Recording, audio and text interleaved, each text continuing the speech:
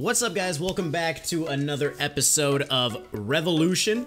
Today we are going to be picking up a whole new team, just like we do every single episode. There's not really too much to go over before we start spinning the wheel. The only thing is that we did win the last episode, or we did win the last game in the previous episode, so we do keep our veto for this go-around. So hopefully I'll be able to use my veto wisely, and hopefully the wheel is generous to me, because in the last video it really was. It gave me a really solid team. So let's hope we have a similar bit of success. So I think it's time to just get into it. So here we go. Let's get it going with the starting pitching. You guys may have noticed that I got a couple more cards too on my homepage, and we got the Angels. Okay, so we're definitely going to go ahead and use the 85 overall Garrett Richards. Not a bad start. But I just finished the Rockies collection. I went ahead and I bought Arenado, Blackman, those guys, and hopefully I land on them. So then our second starting pitcher is for the Brewers, so I'm thinking Marco Estrada. Okay, so two solid right-handers so far. Looking for a good southpaw in there to mix things up. And we got the Nationals. Damn, I don't have Scherzer. Rip.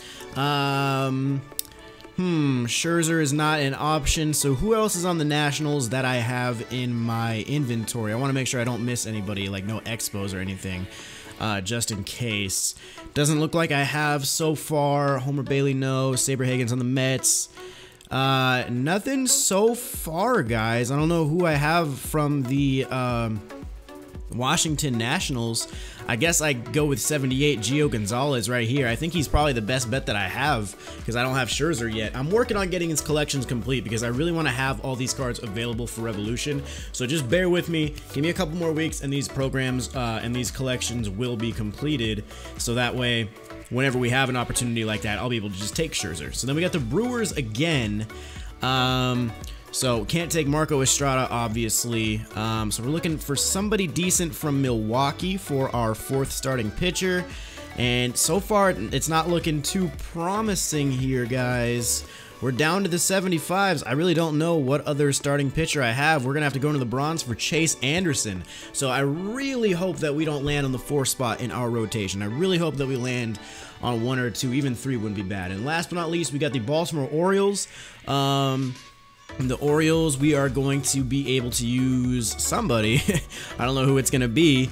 Let's see. Baltimore. No. Oh, this isn't looking too fantastic either. Baltimore's best pitcher is going to be Bud Norris. Okay. Well, there's the starting rotation. Hopefully we get a little bit better arms in the bullpen. The bullpen, I have good cards from pretty much every team, so it shouldn't be too bad. Red Sox, well, I don't have Craig Kimbrell, so I pretty much just missed that one. So I'm thinking Tyler Thornburg. If I could find him. Yeah, there he is. 75 overall, decent break with good per 9. So we're going to go ahead and take Tyler Thornburg there. Jumping into the next round, or the next spin, it's going to be the Braves. Oh, man, I was really hoping for the Orioles right there to be able to take Zach Britton. But we got the Braves, so I think we're going to have to take Daniel Winkler. I think that's the highest overall we have, so he's gonna have to be in there. Not a terrible arm. He's playing up to a 75 or an 80 as well from a 75, so that's not too bad. Next up, we got the Reds, so we're definitely gonna go ahead and take Raisel Iglesias right there. So we got 3 righties. Look, once again, looking for a good lefty. We haven't really been having a lot of luck with the lefties. So then we got the Cubs. So I think we got to go Bruce Sutter. The per 9s are just too good. He's already in my default bullpen anyway. Okay. Bruce Sutter in there. 2 or 3 more picks. We got the Reds again. I don't know what Reds lefties I have, but I would really like a good one. I mean, I don't really know if I'm going to have many Reds lefties, if any. So I might just have to take another righty, but let's see. Who else do I have from the Reds here? Billy Wagner, no. Cincinnati Reds. Who else is on the squad other than Raisel Iglesias? I'm looking for that Cincinnati logo on one of these guys, and we're going down for this one, boys. I have a feeling we won't really hit this part of the bullpen very much. Keep scrolling down, and it's gonna be David Hernandez. So not the best pick right there. I highly doubt we'll be using David Hernandez over Iglesias or Thornburg or even Winkler, honestly. Okay, next up we got the Pirates. There we go. I'll take that. I'll take a nice Felipe Rivero right there. That's a good little lefty, and you know, hopefully we can get one more. Hopefully land on the Brewers right here. Brewers, come on, man. We got the Tigers. All right, I don't think the Tigers have any lefties, so I'm gonna go ahead and go with either Albuquerque or Benoit. I'm gonna go with Benoit because he's got more pitches. So Felipe Rivero is our only lefty in the pen for this episode. Now it is time to get the defensive captain of the team, the guy behind the dish, the catcher. Here we go. It's gonna be from the Cubs. Okay, Wilson Contreras. Okay, that's fine. I do have him. Wilson Contreras, you know, pretty decent hitting. So all right, he's gonna be my catcher. First base, the corner position. Who's it gonna be? It is from the Tigers, Miguel Cabrera. All right, not going to be upset about that. Nice power bat in the lineup. There we go. So far, 2 live series golds. I'm not mad about where this team is going offensively. I'm liking this so far. For second base, we got the Mariners. So we could go D. Gordon or Cano. Or even Harold Reynolds, who's basically a very similar version to D. Gordon.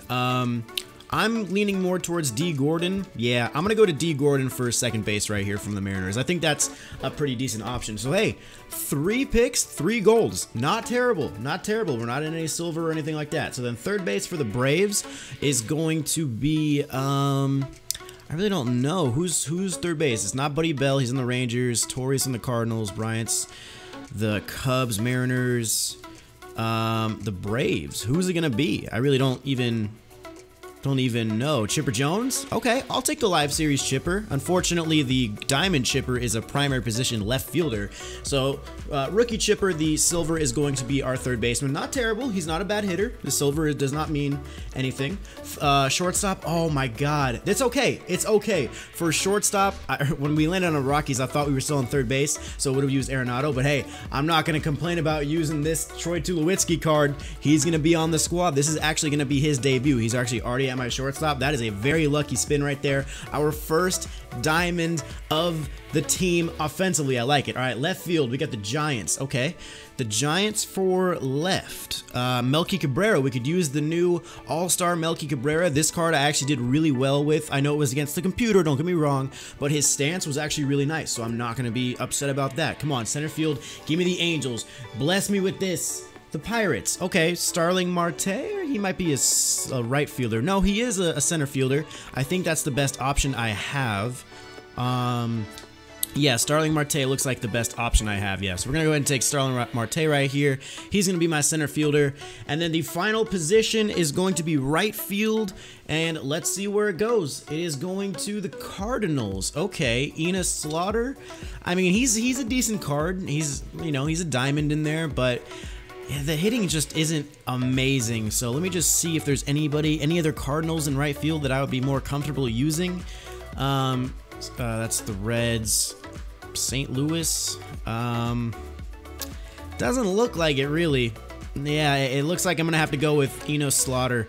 Like really good contact, good vision, decent fielding or whatever. I have to put him in right field. So there we go. All right. Well, that is our starting 9. Let me go ahead and draft the bench now. Remember, guys, the bench is all silver cards. Nothing greater than a silver. They can't be golds or anything like that. So the first one we got is from the Rays. So maybe Kevin Kiermaier in the outfield. He's mainly there for his fielding. I don't know if he'd be a great bench bat. So who else could I go to from the Tampa Bay Rays off the bench? I don't really know. I forgot who the Rays collection reward is, because I know I have their collection done. I mean, it might just have to be Kevin Kiermaier, but at the end of the day, like, he's not the greatest. Or we could go Matt Joyce. I don't really know which one would be better right here. I don't even know why I'm thinking of Kevin Kiermaier. I literally just realized that he is a gold. So that was literally a waste of about 30 seconds. So I apologize for that. All right, next one is going to be from the Reds. Okay, the Reds, I could do Scooter Gennett. Scooter Gennett might be good from the Reds. Where is he? Where is Scooter Gennett? Okay, I'll take him off the bench. That's a pretty solid bench bat. All right, I like that. I like that. All right, next one is going to be from the Mets. So we can't use Cespedes, but I believe we can use Michael Conforto. I think we were talking about using him last game too. So yeah, Michael Conforto, he's going to be there. Next up, we're going to center field, or I don't even know why I'm saying that. We're going to the 4th bench bat, and it's going to be the Rays. Oh my god, I thought that was going to give me the Rangers, dude. I would have been able to use Joey Gallo or Robinson Chirinos, but it's okay. It's okay. Tampa Bay Rays as a silver bench bat. That's going to be tough right here. I don't really know off the top of my head because Kiermaier's a gold. I don't really know. Tampa Bay? Hechavarria's a bronze. Let me just go check my inventory really quick. Our best bet is Wilson Ramos, or we could go Cargo, even Matt Duffy. I might go Matt Duffy, honestly, a righty with good contact against both sides and good vision. I think I'm actually going to choose him over Wilson Ramos. Might be an unpopular choice, but I'm going to go ahead and go with Duffy. Okay, one more, guys. One more bench bat, and it's going to be from the Rockies. Okay, so either DJ LeMahieu or Gerardo Parra. I think we're going to go with DJ LeMahieu just because we need another righty, and that makes sense for me. So we don't really have a lot of power from the right side of the plate. We have a little bit from the left with Joyce, Jeanette, and Conforto, but overall, it's okay. So we honestly drafted a really good team right here, and here's the thing. The lowest overall card that I have isn't even in the starting 9, it's in the bullpen. The lowest overall player I have is David Hernandez from the Reds. So he's like a 72 playing up to a 75. So I'm going to go ahead and use my veto, see if I can get another good reliever in here. So I'm going to go ahead and use my veto on my bullpen, because remember, the veto has to be used on the lowest overall player on the team. So we used it, and we got the Athletics. That is perfect because I know exactly who I'm going with. I needed another lefty, and I'm going with the man, Ryan Buchter. 100 hits per 9 with 84 Ks per 9, 97 break, 100%. I need another good lefty. That's actually perfect right there. That veto worked out fantastic. Okay, here we go, guys. We're taking on the Florida Finaglers. Let's see who he has on his squad. Matt Latos, so we're facing the Diamond Latos. Victor Robles, Gleyber Torres, Jose Ramirez, Cano McCutcheon, Pablo Sanchez, I like that creative player, Gary Sanchez, Miggy, and of course the pitcher. We got Marco Estrada on the bump for us. Okay, I'll take that. 4-pitch walk to D. Gordon to lead this game off. That's not too bad right there. I'm running on this pitch. Let's go. Nice pitch to run on. Easy stolen base for D. Gordon right there. I'm actually going to take third as well right here. Miggy at the plate. He gave me another off-speed away. Easily in there. Let's go. 90 feet away. And hey, it does the job. It's not a glamorous home run, but the run does come across to score. 1-0 lead for the Revolution squad. Really hope this pitch goes exactly where I want. Nope, that was not where I wanted. Tulo's got great fielding, but 97 speed is going to be too much, man. Yeah, that got a little bit too much of the plate, and now he's going to have that speed on the bases. He's running first pitch. I gave him a fastball, but I didn't slide step. I didn't think he'd go first pitch, but he's aggressive as hell. Wow. I cannot believe he just got that placement. That is the most perfectly placed hit on a hit and run I think I've ever seen in this game. D. Gordon running to third, or Victor Robles running to third. I mean, hey, that's just an absolutely... That's just a great piece of hitting. Yo, this guy's hit placement is impeccable. Come on, get him out at second. Get him out at second. Come on. He's gonna... Oh, no! I literally went through the guy, but the throwing motion didn't get the tag. Oh my god, that's insanely frustrating. Easy play at first base. There we go. Alright, hey, I'll take that. We got out of that inning with only 1 run allowed. That's okay. That's okay. Oh, we can get him. It's a yellow throw, though. What? He got that? Yo, Troy Tulowitzki is the GOAT, man. Get your hands on this card. I for sure thought he was going to be safe. Thank goodness that Miguel Cabrera has, like, no speed, because if it was anybody remotely quick, he would have been safe. But Troy Tulowitzki, man, hell of a play. So we're in the top of the 4th inning right now. Both of my base runners this game have come from walks, so I'm still hitless. We're 3 innings through. Second time through the order, and I still don't even have a hit yet. That is possible to be my first hit, but yeah, that's gonna stay up there, man. It's just I don't know what it is. I'm not really having trouble tracking the ball or anything. It's just actually putting the PCI on the ball is getting to be a little bit difficult for me right now. And see, back-to-back pitches, I just fly out, so that's not good. Tulo, yo, he gave that one a good ride, but it's going to like the deepest part of the yard. Yeah, you just. You can't hit it there in Minute Maid Park, man. That could have been my one. That could have been my one swing. Oh, yeah, we left that one right over the middle to Gary Sanchez. We're lucky that just resulted in a base hit. We're lucky that ball wasn't lifted in the air, because that should have left the yard. I mean, you look at that pitch location. Yeah, there's no reason that ball should still be in the yard with Sanchez up the plate. Downgrade or not. And there we go. We got the pop-up from Miggy. Should end the game, or end the inning, not the game. We still got a long way to go. There's a lot of baseball left to play. I don't know why I'm getting so far ahead of myself. There we go. Yes, finally! Starling Marte gets us our first hit of the game here in the top of the 5th to lead it off. That's what we're looking for. Now we can get rid of that goose egg. Now we can focus on getting these runs actually across. I'm going to take off on this pitch right here. Great jump. Great jump. Ball is low. That's an easy stolen base. Now we're in scoring position. And I'm going to take third as well. I got a great jump going to third, 90 feet away. Hey, that's plenty deep enough. That is plenty deep enough to get this run in. 83 speed. McCutcheon's got a decent arm, but that's not going to do anything. Let's go, man. 2-1 lead. Manufacture a run. I love it. Starling Marte. Come on, baby. Come on. At least get off the wall. Something. Starling Marte with a solo shot. Barely got out. Just barely. But hey, we're not going to say no to that. That gives us a two-run lead now in the top of the 7th. We're going to go to the bottom, and man, Starling Marte just came up big. Any insurance runs right now we can get are very, very much appreciated. Okay, I was under the impression that he was waiting for a pitch low, and I gave him the high fastball, and he was ready to turn on it. Okay. You know what? That makes that Starling Marte home run that much more important now. Insurance runs, just like I was saying.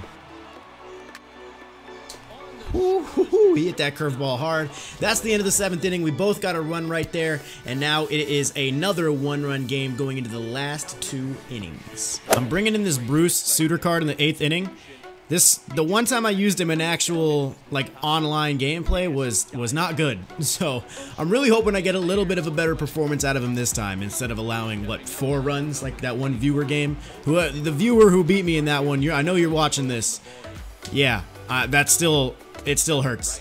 So we made it to the top of the 9th inning. We got Melky Cabrera up first, followed by I believe Troy Miggy or Tulowitzki, I don't remember. Whoever, we've got 2, 3, 4 up basically. So we got a decent part of the order, so it would be really, really nice if we could try to get a run across right here, but nope, I'm just folding on at-bats against Dellin Betances. I don't even know what to say about that. Where was my PC? I was just early on it, okay. I mean, it didn't look like I didn't feel like I should have missed that bad, but, you know, if I'm early on it and I'm out in front, it's a slurve, that's what's going to happen. All right, well, Betances did us dirty this game. 2 innings where we look completely foolish, so let's see if we can close it out here. He's got some good hitters coming up. Come on, get him on this splitter. I'll take that. It's not a strikeout, but I'll take that. Ground ball. Boom. 1 out in the 9th. 2 more to go. Oh, it felt like he was kind of looking for that, or something inside at least. He did get that inside pitch, but he popped it up, and we are down to the last out. This at-bat scares me, guys. Created player, diamond created player, against Bruce Sutter. He's the tying run with 2 outs in the 9th inning. This is, I would rather be facing a lot of other different hitters than the created player right here. And I left that one over the middle. He did pop it up, and it looks like we are going to take this victory. It came down to the wire. It came down to the last batter, but man, I am happy with that. Starling Marte had an extremely clutch home run to give us that insurance run in the 7th. Without his home run, we are still playing this game. I don't really even know if I should have technically won this game.